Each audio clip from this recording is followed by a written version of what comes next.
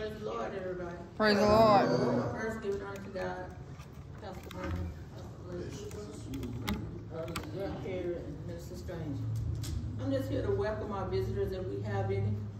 If not, let's just get into the program and worship and praise Him and give Him the honor and glory that He so deserves on this day. Amen. Amen. Amen.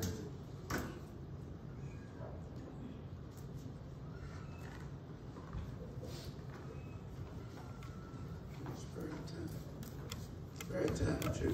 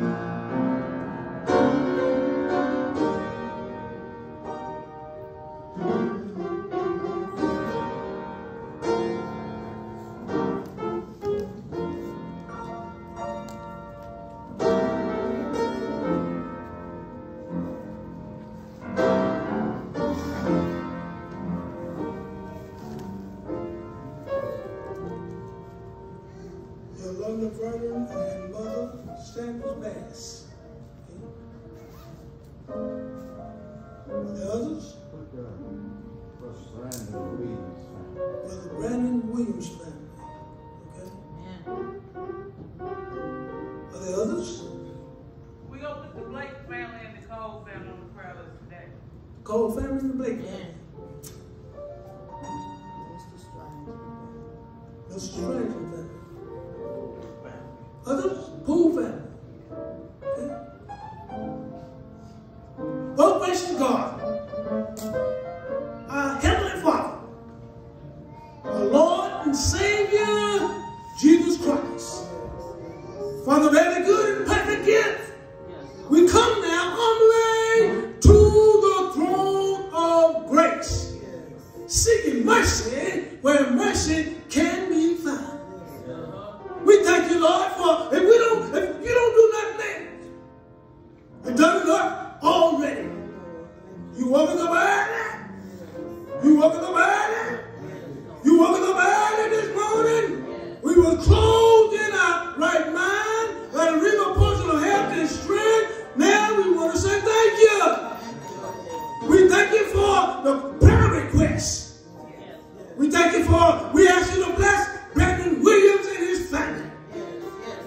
ask you to bless the Bass family. We ask you to bless the Cole and the Blake family. We ask you to bless everybody in here assembled at my weekend of voice. We bless Mr. Strange family. We bless America, because America is in a worse condition. Amen up in here. Amen up in here. Lord, we love you. We honor you. We praise you. We worship you. Now, Lord, we ask that you heal Pastor Lavergne's vocals. That he may speak clarity. That he may speak bold. That we can hear him loud.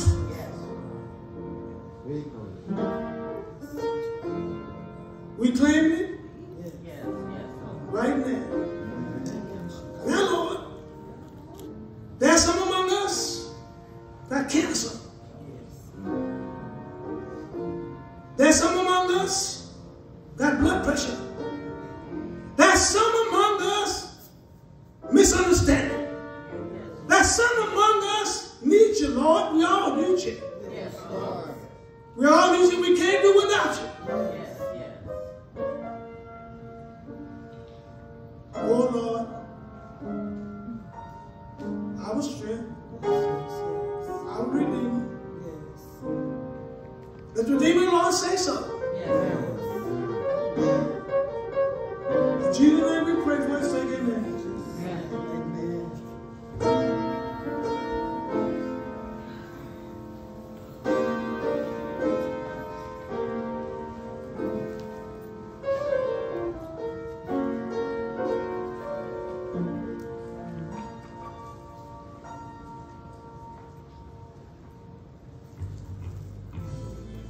Some people don't realize how blessed they are. Oh Lord, it is a blessing to have legs that will move. And it is a blessing to have a tongue that will move and say thank you, Jesus. Don't you know somewhere with it? Somebody was born with two legs just like you and I, but the legs won't walk. And somebody somewhere was born with a tongue, but it won't move and say thank you, Jesus. Look at you and I today, ain't God a good God? Somebody little child somewhere is naked and ain't got no clothes to wear. Somebody's child somewhere have gone all day long and ain't got no bread to eat. Look at your child and my child. Look at the home we got for them to live in. And look at the clothes we got to go on their back. Look at the bread we got on the table. You tell me, ain't God a good God? We all ought to look around today and tell the world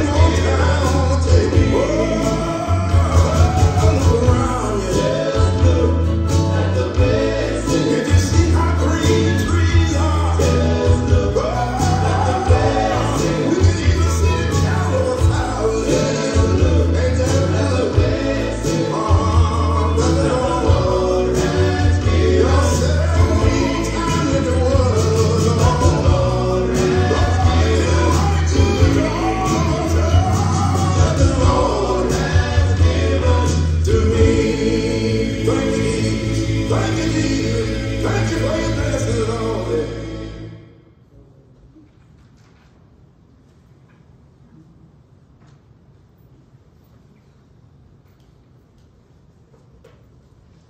Father, we thank you this morning for another day.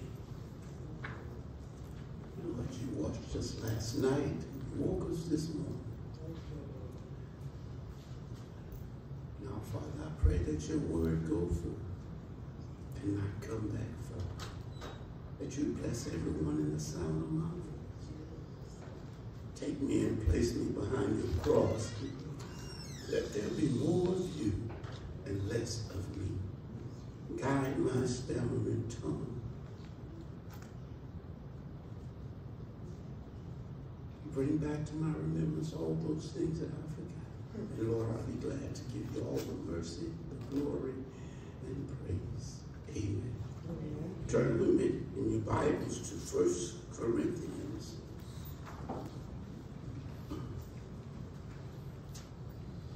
Church, you're going to have to help me out this morning. All right. 1 Corinthians chapter 10. 1 Corinthians chapter 10, beginning at verse 1. And we're going to read down to 13. Deacon Williams. Deacon Williams. 1 Corinthians chapter 10, verses 1 through 13. Moreover, brethren, I would not that ye should be ignorant, how that all our fathers were under the cloud, and all passed through the sea, and were all baptized unto Moses in the cloud and in the sea, and did all eat the same spiritual meat, and did all drink the same spiritual drink. For they drink of that spiritual rock that followed them, and that rock was Christ. Yes. But with many of them God was not pleased, was not well pleased, for they were overthrown in the wilderness. Now these things were our example, to the intent we should not lust after evil things, as they also lusted. Neither be ye adulterers, as were some of them. As it is written, the people sat down to eat and drink, and rose up to play. Neither let us commit fornication, as some of them committed, and fell in one day 23,000. Neither let us tempt Christ, as some of them also tempted, and were destroyed of serpents. Neither murmur ye, as some of them also murmured, and were destroyed of the destroyer. Now all these things happen unto them for example, and they are written for our admonition, upon whom the ends of the world are come. Wherefore, let him that thinketh he standeth take heed, lest he fall. Therefore had no temptation taken you, but such as cometh to man. But God is faithful, who will not suffer you to be tempted above that ye are able, but will with the temptation also make a way to escape, that ye may be able to bear it. Amen. Amen. Look at your neighbor and say, neighbor, neighbor, take 3 good looks. Good looks. Amen. Amen. Take 3 good looks. Take one look to yesterday and learn. Take one look around you today and see. And take one look forward to tomorrow and hope. Amen? Amen. There are 3 time periods speaks life. Yesterday, today, and tomorrow. The past has come and gone. Tomorrow doesn't exist. So today is all we have in which to live, to love, to labor, to laugh, and to learn. Yesterday is history. Tomorrow is a mystery. But today is reality. Yesterday is instructive. Tomorrow is unknown. But today is the proven ground. As we live our lives and watch them unfold, let us be renewed and refreshed to serve God each and every day.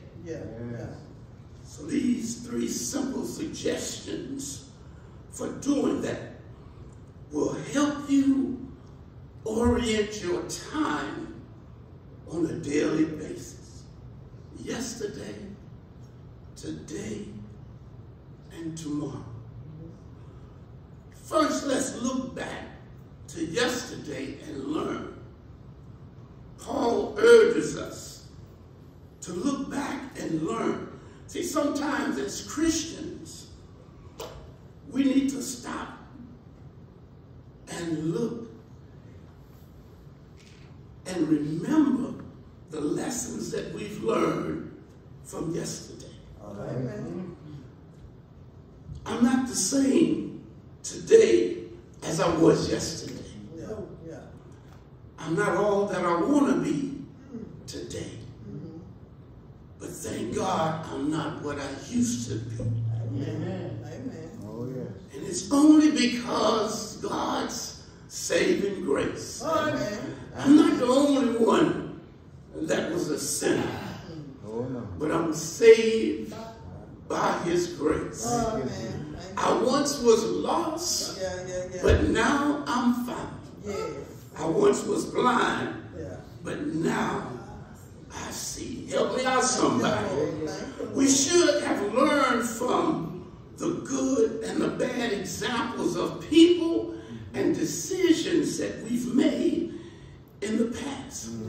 I don't know about you, but I like to watch America's funniest home videos to break the edge. You gotta get laughter in your life. And it's funny to see how many people make mistakes sliding down the hill. How many of them climb on a ladder and it's shaking? How many of them fall through a trampoline when they're too heavy? Or how they try to wash a dog or a cat and get washed themselves. Now I want you to remember Israel for just a moment. But more importantly, we should have learned from our own failures. Well, I used to say that didn't work. So I'm going to try something else. We should have learned from our own success. Well,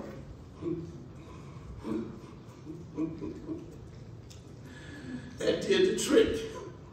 I'll try that again. But the question is, what lessons should we learn by looking at Israel's past? They crave evil things, but let us desire the things of God. They were idolaters, but for us, God and God alone. Amen. Help me out, somebody. They engaged in pagan revelry. Let us engage in the holy joy. See, they engaged in the lively, the noisy festivities, drinking,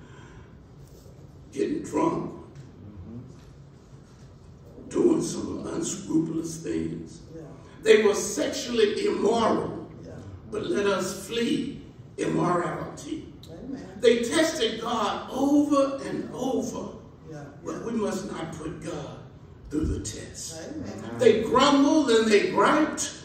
Moses, you blockhead. You shouldn't have brought us out here to die.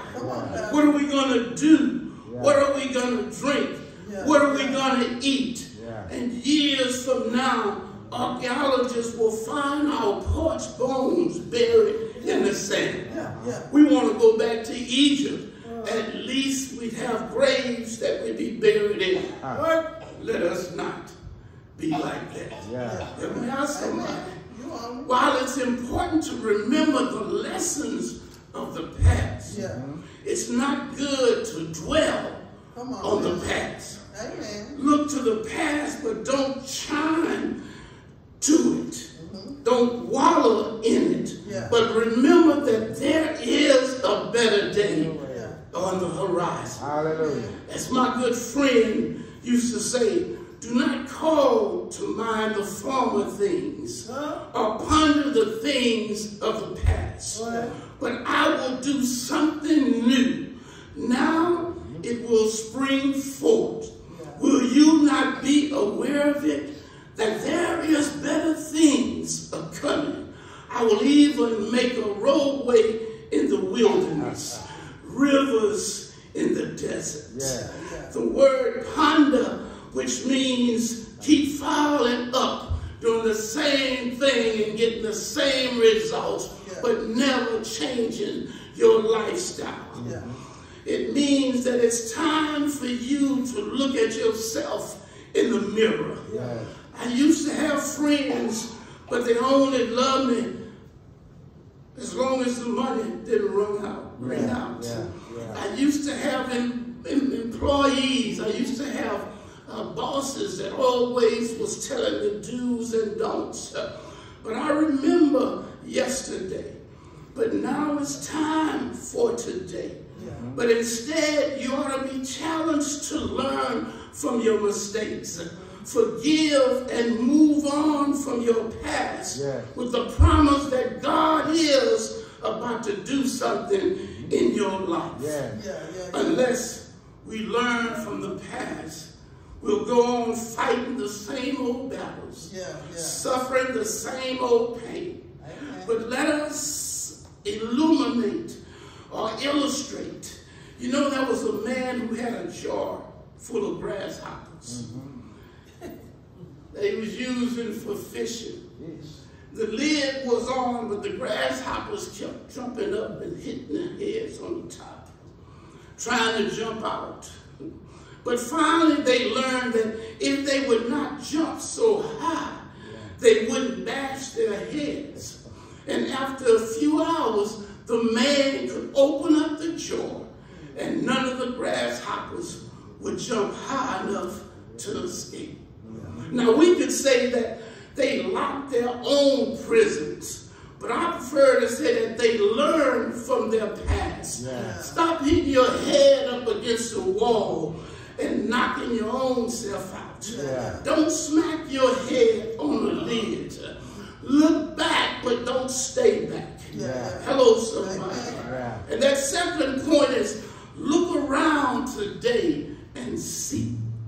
In order to live meaningfully, fully, and freely, we need to see what's happening around us and to us.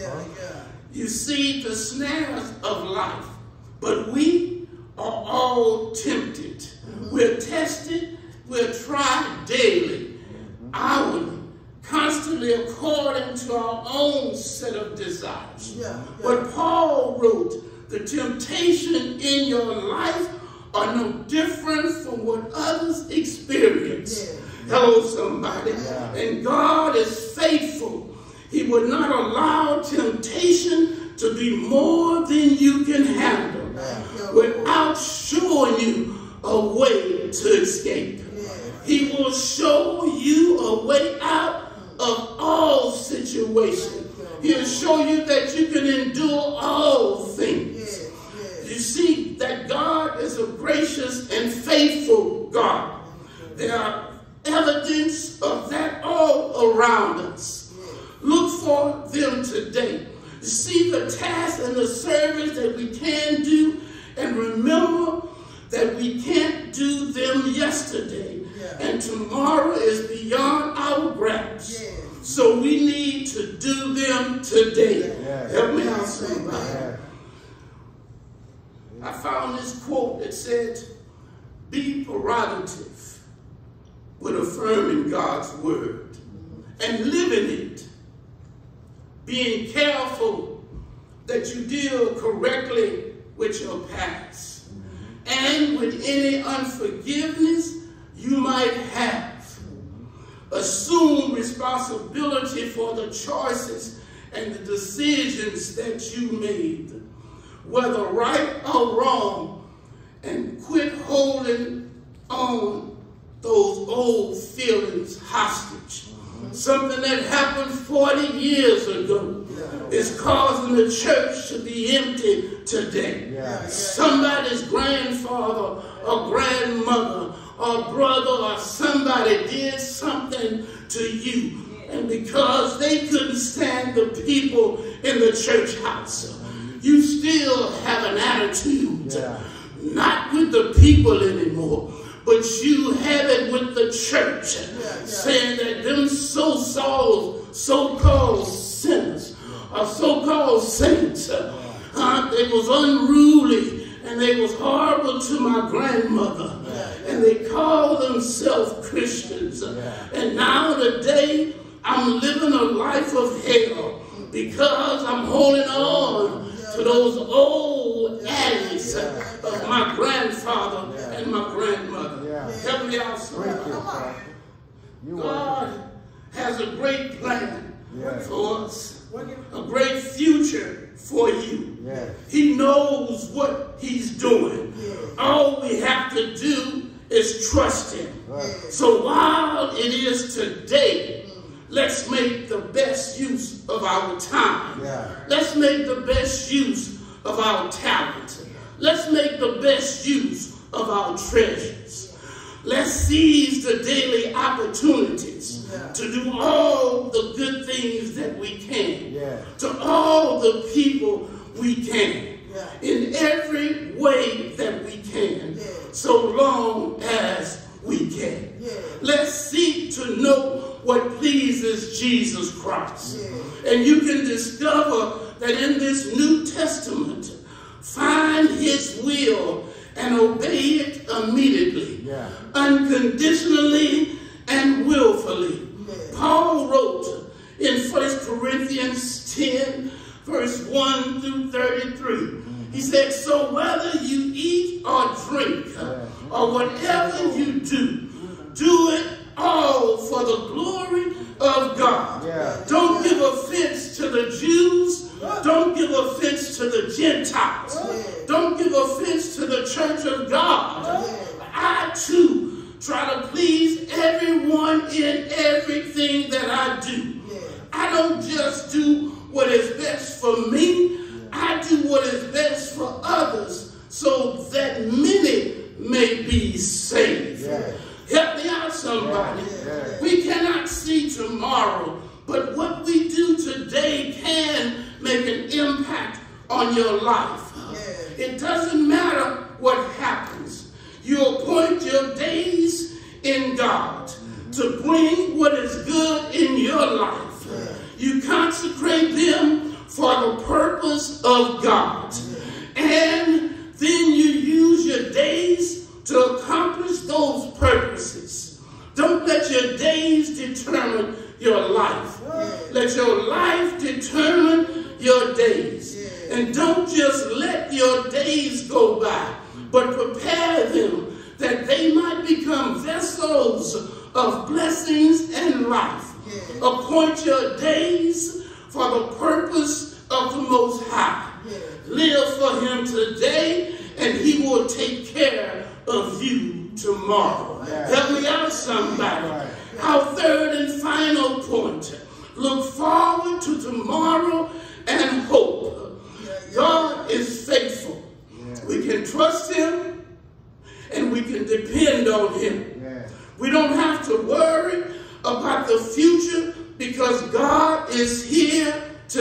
dead. We cannot see into the future beyond what God has revealed to us in the Bible.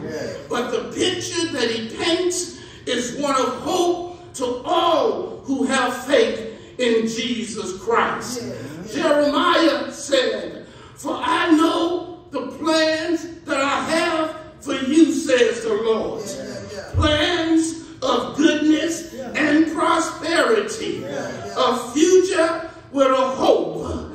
Hello, somebody. Help me out, somebody.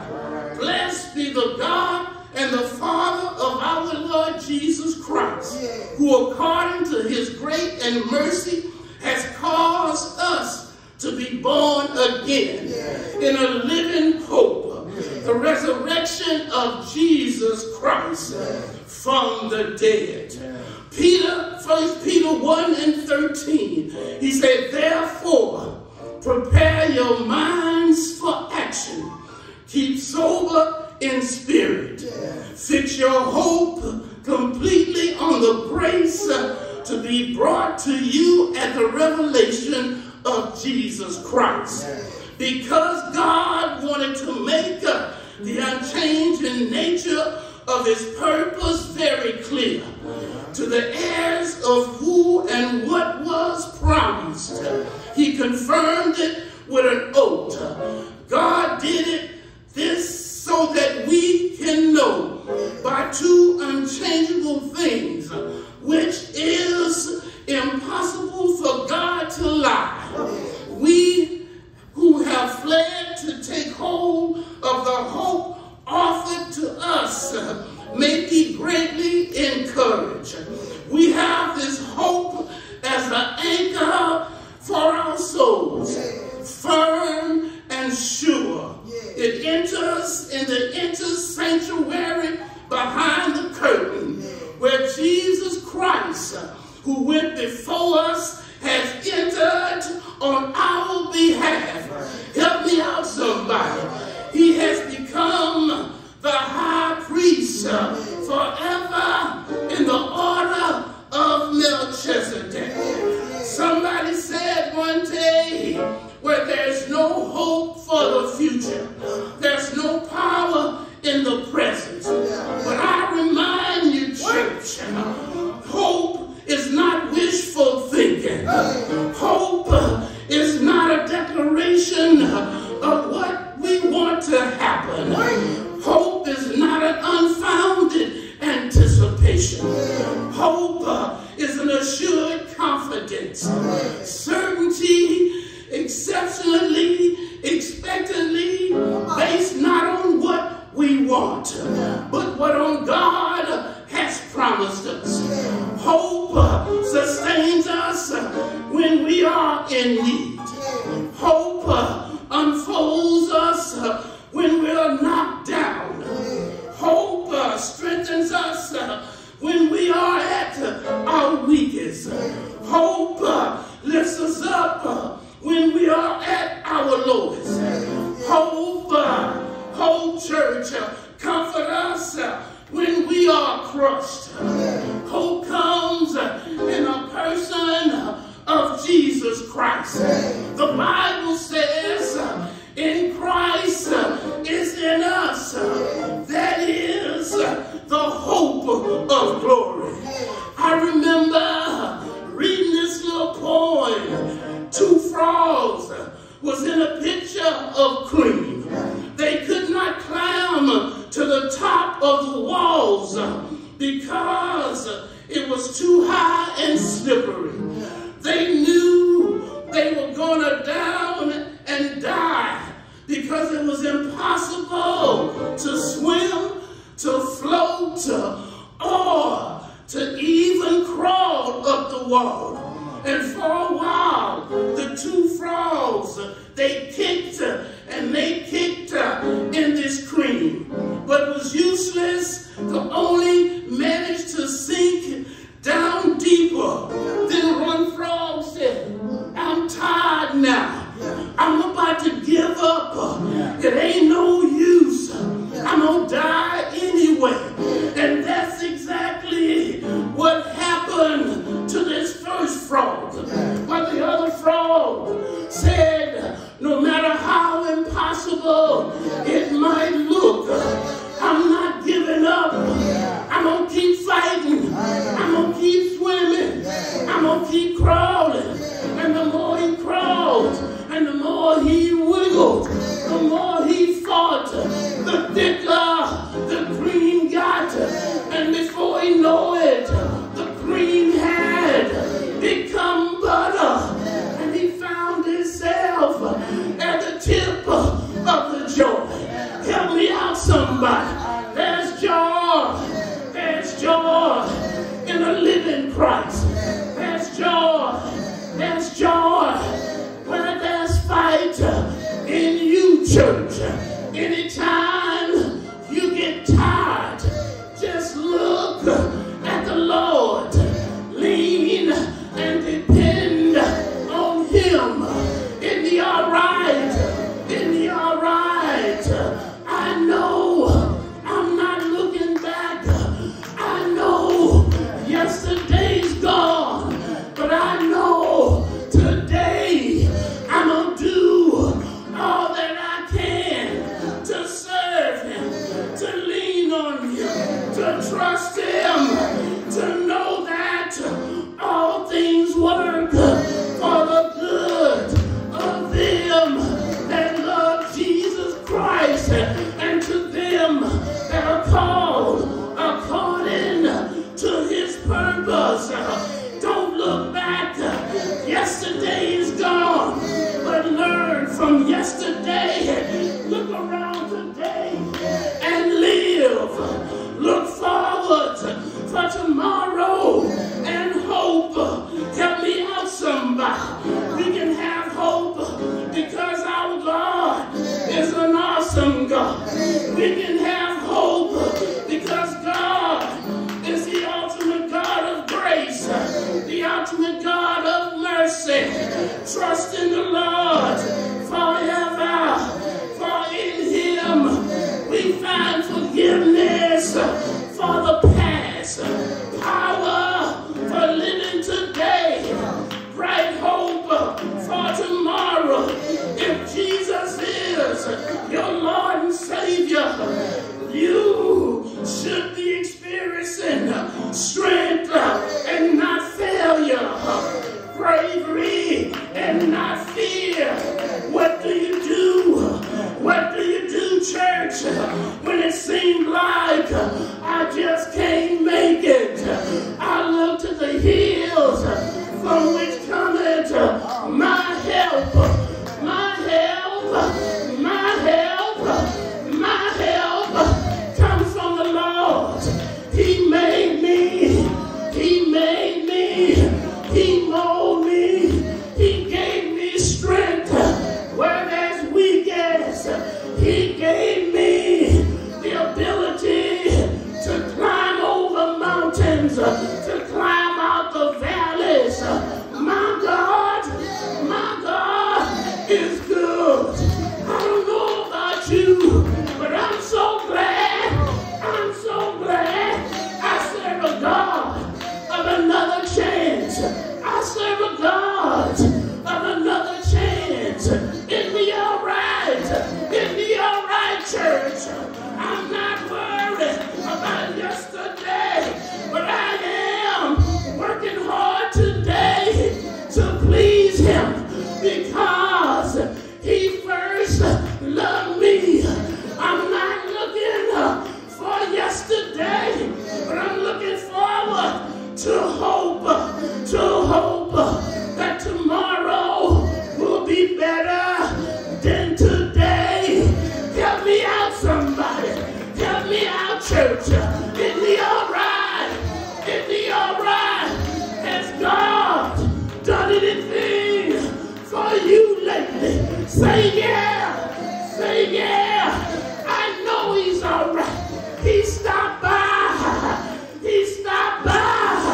5868 County Road 252. And he said, Robert, you can do all things through Christ that strengthen you. He stopped by this morning. Me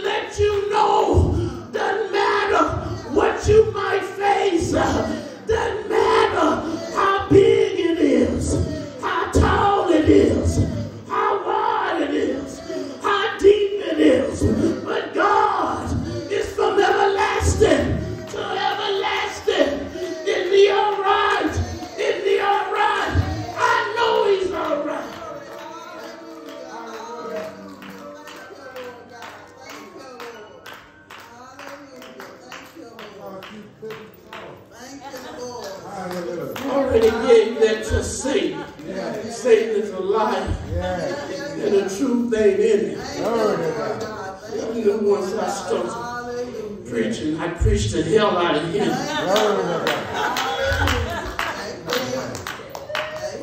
I preached his hell out of me. Three good looks, church. Three good looks. Yesterday, today, and tomorrow. All right. There might be one today.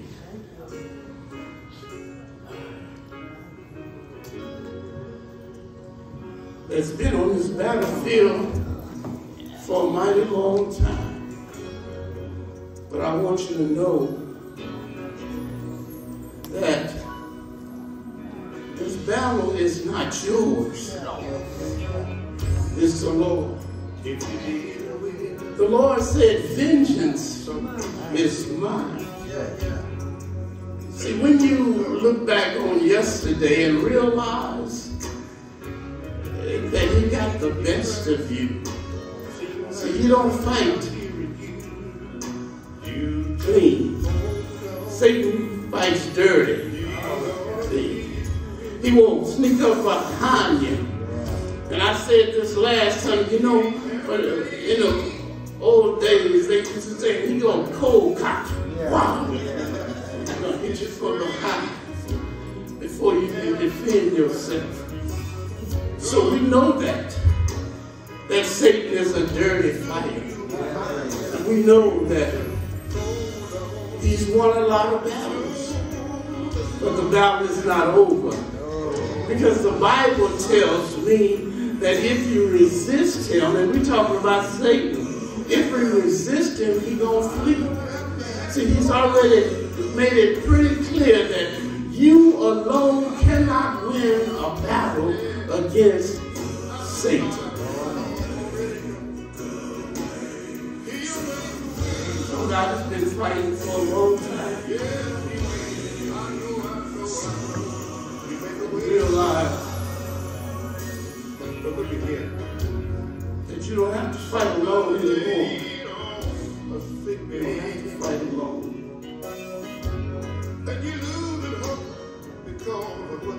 He said, I'll be your front, I'll be your anchor, I'll be your east, and I'll be your west.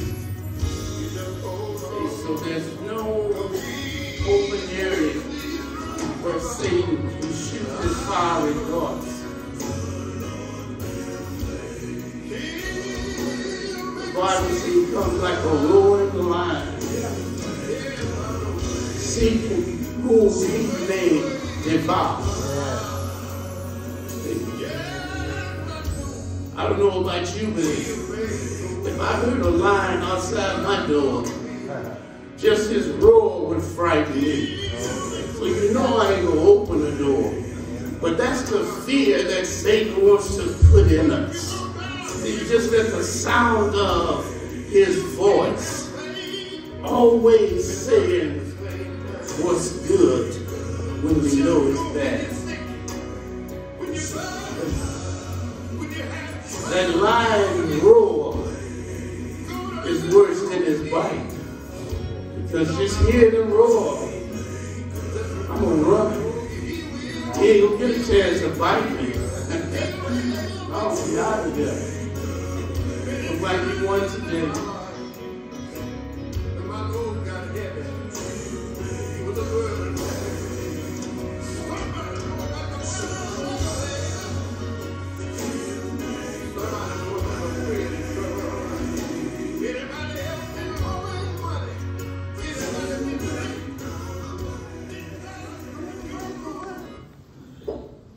You see that there is none? Ushers and officers.